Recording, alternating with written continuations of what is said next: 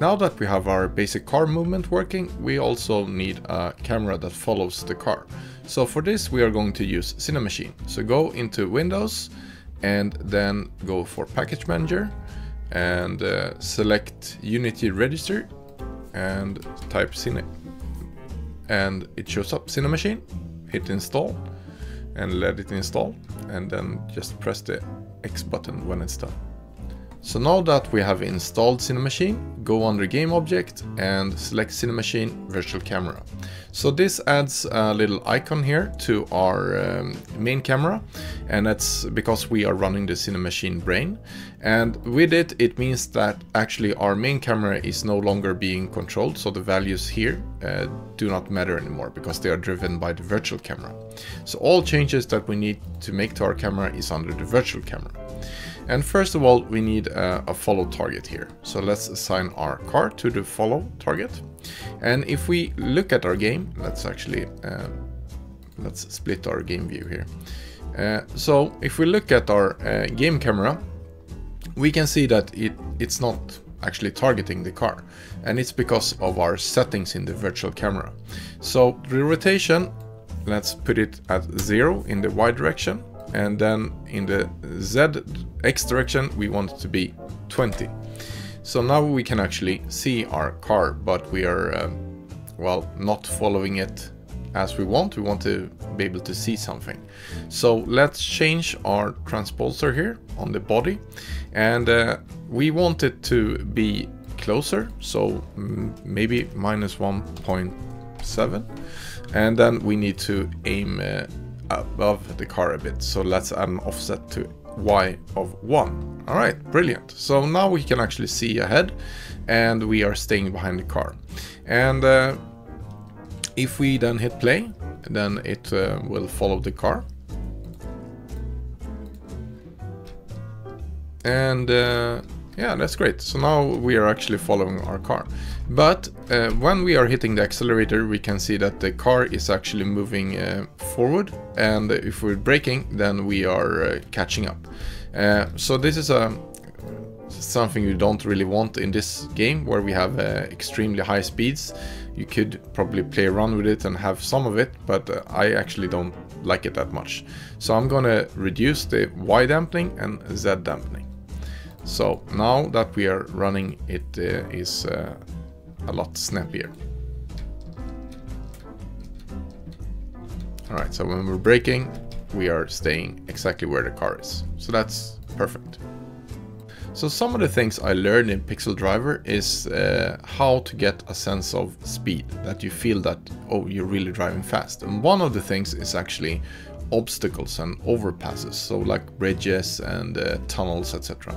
So if we add something like a fake obstacle that we can drive under, so let's just go under Game Object here and create a regular cube.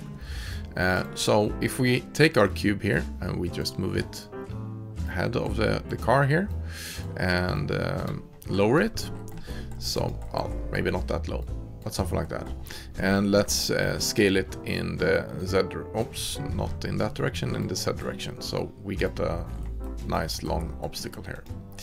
So this will represent something that we can drive under, like a very low tunnel or overpass. Actually, let's get it up a little bit. So if we run now,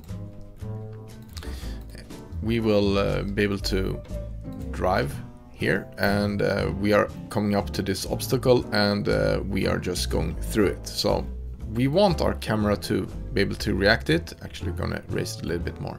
So what we want is the cameras to sort of dodge this obstacle, so it goes below it, and you can get a sense that the camera is lowering towards the car, and that will increase the sense of speed, and it brings some dynamics to the car and the whole game. So that's a good feature.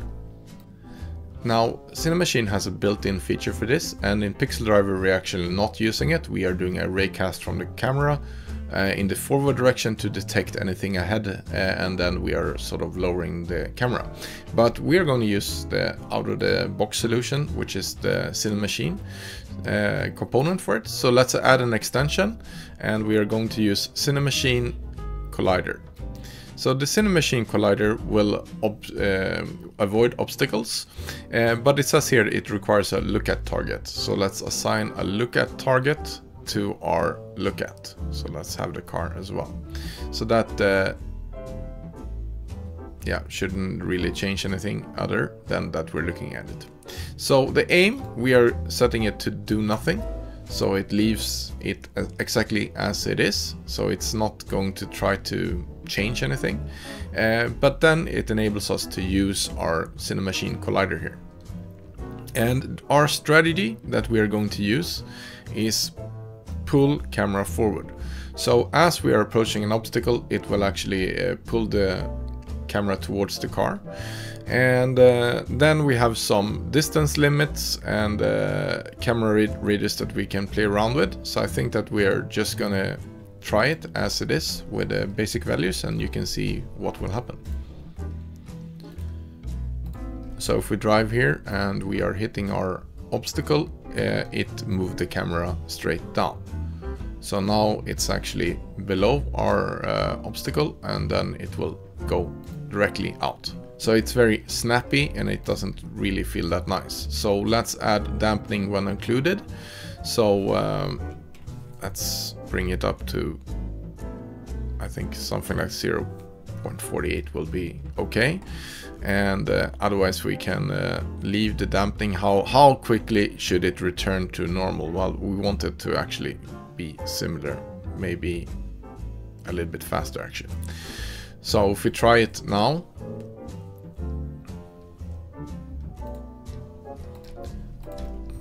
let's go forward.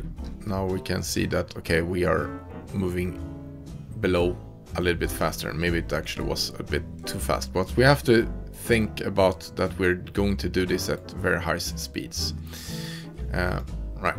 So there is, however, one thing to consider, and it's when we are doing this, the camera is actually detecting the collision right where it is. So if we look at our view here, the camera needs to pass into this collider before it actually starts to lower it, which causes this rendering problem, because we are no longer seeing the top of our obstacle.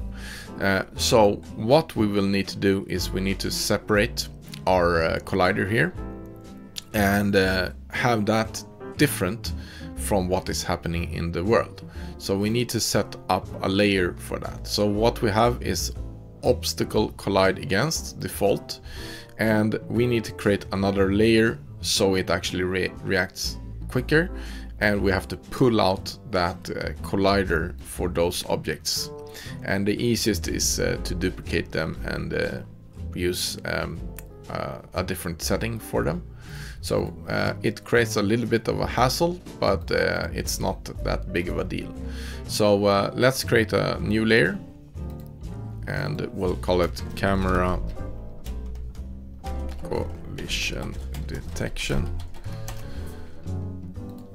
And then we are going to use that layer and not the default layer. And if we have then our OR pass here, we can then duplicate this collider here, and let's actually duplicate the whole object, and then we will remove our renderer and just keep this, and we'll call it camera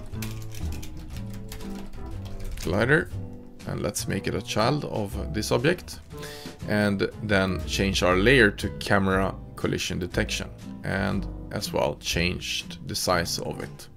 So we need it to be maybe 1.2, something like that, or 1.4. So if we try it now, we will have better dodging of the camera, and it will start earlier, minimizing the risk that we are actually hitting the whole object. So if we once again lower the whole thing and try it again, then it will dodge the whole thing. There we go. And I mean, this needs to be adapted to your game world and how your game will work, but it's a pretty good out-of-the-box solution. So, but for now, let's get rid of this, because we're going to use models for that instead, and not have just boxes. And then we can bring back our camera so it behaves like it should, or not our camera, our game view, and then have a look at our scene again. The next thing we're going to focus on is improving our car's handling, because right now it doesn't feel very well. When we are going to sideways, for instance, it is well, moving very quickly, and it is not returning back once we let go of the keys, which we want in this type of game, so that the car will straighten itself and move forward. As well, we want the at least illusion that the car is rotating, so we want to get a feel that something is happening to the car when we are turning, and not just only moving in the sideways direction. But first, let's actually build up our road a little bit here, and we're going to take our section here and make a prefab out of it. So let's create a new folder, prefab, and take our section, and I will name it PF, and it will be endless section base. So this will be the base that we're using later on when we're generating all of our endless terrain.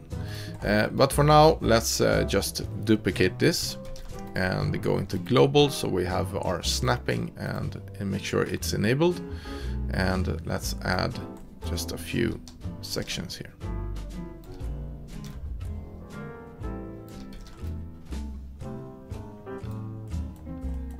There we go. I could of course change the snapping so it is the correct size, but it doesn't really matter. We're just going to use this for testing. So now we can focus on actually just testing the driving ability of the car a little bit, and working on the things we mentioned earlier. So let's go into scripts and select our car and go into the car handler. So let's start with improving our steering. So right now we just have this very simple code. If we have some type of input in the X direction, we are going to move the car. But a car in the real world can't actually move or turn when it's stationary. So let's add a way of handling that. So we will add a speed-based steering limit. So it means that if we're going too slow, we are actually not going to allow the player to steer sideways. So we are taking our rigid body velocity in the Z direction, and we are dividing it by 5. And this is a value as well that you can play around with, but essentially it means that if we are driving at least 5 units, then we are going to get 100% steering. So if we are below that, it's going to start to reduce our steering. So we want it to be a percentage value, so it's going to be between 0 and 1. So let's clamp it down so it becomes 0 and 1. And then we are taking our transform right times steering multiplier times the input, and let's add times speed-based steer limit. So that will force our car not to steer when we are stationary, and it will steer less if we're going slower. Then we want to be able to have that a feature that allows the car to auto center, and what we are going to check is a few more things. So we are going to see what our max steering limit is that we haven't yet added, but we're going to limit, so when we're going sideways that we can't go too fast. So we're going to add a max steering velocity similar to this. So we're going to have a limit, which is going to be our max velocity. So we need to add that as a variable up here. So let's add a few max limits values. And the first thing is our maximum steer velocity, which is going to be 2 as a start. So now that we have divided that, we get my version of a normalized value, and our normalized value is going to ensure that we are not going outside of our limit, which is going to be between -1 and 1. So we're clamping it down to that value. And we are going to make sure that when we are adding our sideways movement, that it's not going above this value. So we're going to make sure that we're staying within the speed limits here. So we're taking our rigid body velocity and we are saying that, okay, it's going to be a new vector 3, and we're taking our normalized x times max steer velocity, and we are we can never have a velocity in the y direction anyway here, so we're putting it to 0, and then we're taking the value of the velocity or whatever we had before and applying it again. So then what about our auto center feature? So we want the car to stabilize once the player lets go of the sideways input. So let's add a else here, and we want it to slowly stabilize in the sort of driving direction, which is forward. So what we will do is we'll take our rigid body velocity again and make a similar to this, a new vector 3, but we're going to lerp it, and we're lerping from our current velocity to a new vector 3, which is going to be 0. So we're lerping towards the 0 in the x and the same in the y, because, well, that doesn't really matter, and we're keeping our speed in the z direction. So we're just going to keep on moving, and then we are multiplying it with time.fixed delta time times 3. I usually add this. It doesn't really matter because we're doing this in our fixed update, so it's already running at a fixed time, but I usually like to keep this, and if you move it out of a fixed update, then at least it will not freak out.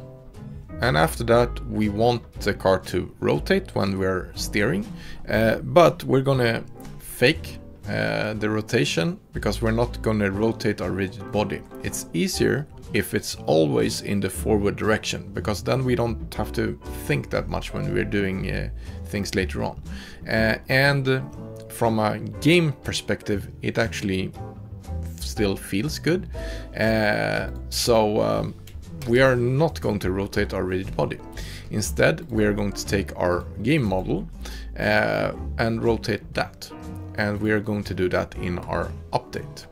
So in our update, we can handle the rotation. And what we will then do is, when we are turning, we are going to take our game model, transform rotation, and make a quaternion, or create a new quaternion from Euler angles. And we are going to rotate it 0 in the x direction, and base the y direction on the rigid body velocity in the sideways direction times 5. And then we are going to have 0 in the z direction. We don't have to care about multiplying it with delta time, because it's already lerping anyways, and I mean, you could smooth it even more, but it's good enough as it is. And this value is, of course, something that you can adapt. So a higher value here will rotate it faster and make it snappier, but I think I will leave it with 5 and try that. And right now our car doesn't actually have a speed limit, so as long as we're holding down the accelerator, it will just keep on accelerating all the time and applying this force. And we want to have a speed limit for our car, so let's add a float max forward velocity, put it at 30. And in the accelerate function, we are going to limit how much force we can apply. And what we're going to look at is the velocity. So if the rigid-bodied velocity in the z direction is larger or equal than max forward direction, or actually, yeah, if it's larger, then we are going to return. Otherwise, so we're going to stop the function there. Otherwise, we are going to apply our force here. And yeah, I think that there is one final part that we'll add, and it's we don't ever want our car to go backwards. We want to make sure that it's always going forward or standing still. Because, as I said before, we can't handle it very well if it's going backward. So we are going to make sure that it never can go backward. So we're checking the velocity in the z direction and saying that, hey, if it's below 0, then, you know, make it 0. So that will stop things from becoming more complicated.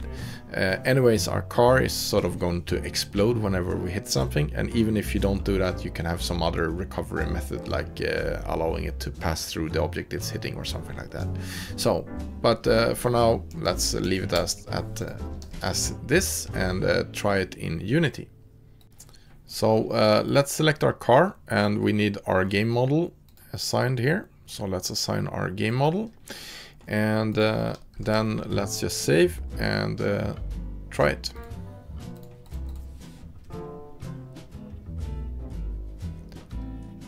So if I push the accelerator, I can see that, yeah, it's moving forward, and eventually there's a limit, and I can brake as well, and I can move sideways, and it feels quite good. If I'm standing still, I can't turn anymore.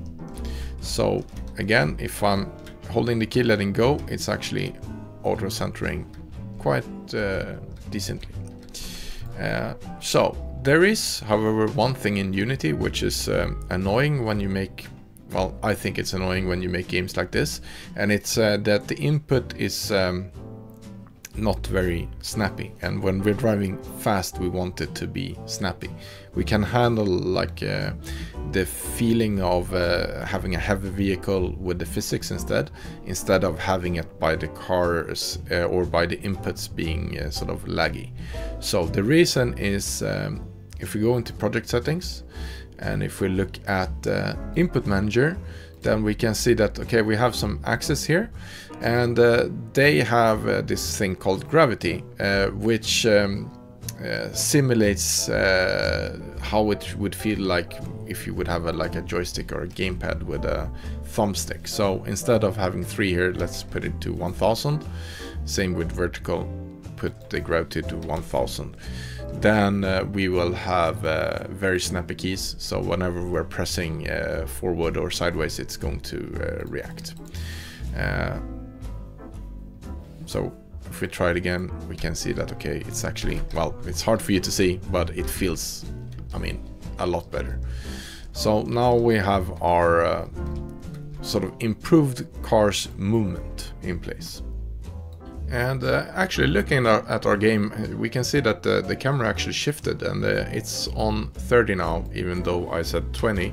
And it's because when I enabled the aim, it actually changed this. So let's bring it back to 20, which is the value that we want to have. So I very quickly built a fake tunnel here just to try the feel of our car. So now with all the changes we have, it should feel quite nicely, hopefully. And so I've increased the size of our collider here, and yeah, it moved fairly nicely. Maybe actually increase the dampening here to match the same when we are returning, so it doesn't feel too snappy. And the good part is if we're going below multiple obstacles after each other, then it will go down, and then it won't go up too quickly, because then it will have to go down again. Actually, I would change the dampening even more here. So let's make it to 2.5.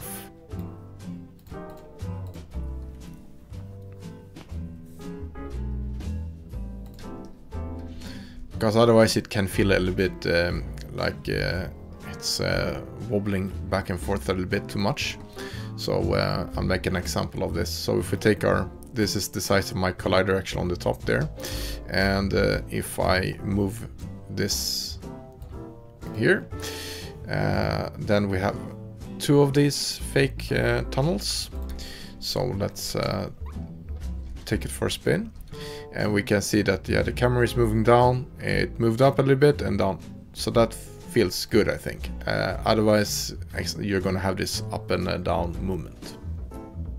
I'd like to give a shout out to our Patreon supporters. It helps us with every single contribution that we can get. So please consider supporting us on Patreon. The link is in the description. Thanks for watching, and don't forget to like and subscribe. I'll see you in the next video.